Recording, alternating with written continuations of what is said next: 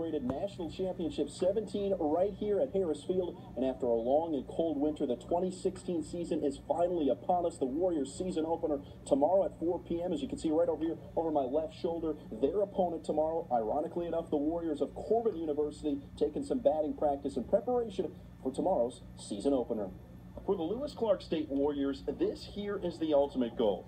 13 returners from last year's team know exactly what it takes to win a national title, but the message that Jeremiah Robbins has given the newcomers is that the Warriors' preseason #1 ranking isn't the goal.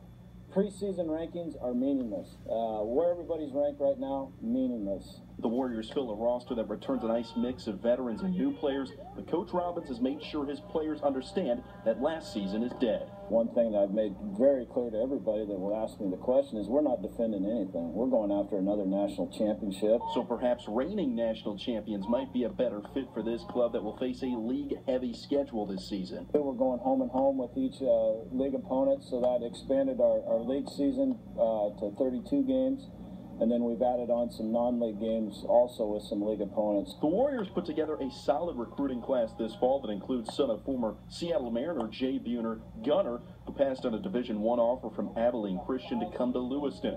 The Warriors also put together a deep pitching staff that has the rotation's battery mate ready to go. This staff is, I think, young. We have a lot of guys that could easily just throw a lot of strikes. They're not afraid to go up on that mound and get the outs that we need. They don't mind throwing an off-speed, like a curveball or changeup in any count. One of those guys, the likely opening day starter, Jake Barnett, is one of about a handful of Warriors you can expect to see go in this summer's Major League Baseball draft. There's a lot expected out of us, so we come out every day and really put the work in, and we're excited to get after it this year. Looking at the schedule on paper, no real tests await the Warriors at any time this season, but the Warriors' #1 overall ranking will present plenty of challenges for the reigning NAIA champs. We've got to understand that every team that comes in and plays us is going to probably play their best game. They're going to play with nothing to lose, and that's good. That's why with no ranked teams on the schedule, when you're #1, teams are going to play like a ranked team. It's going to be a challenge for us, though, because we know we have high expectations, and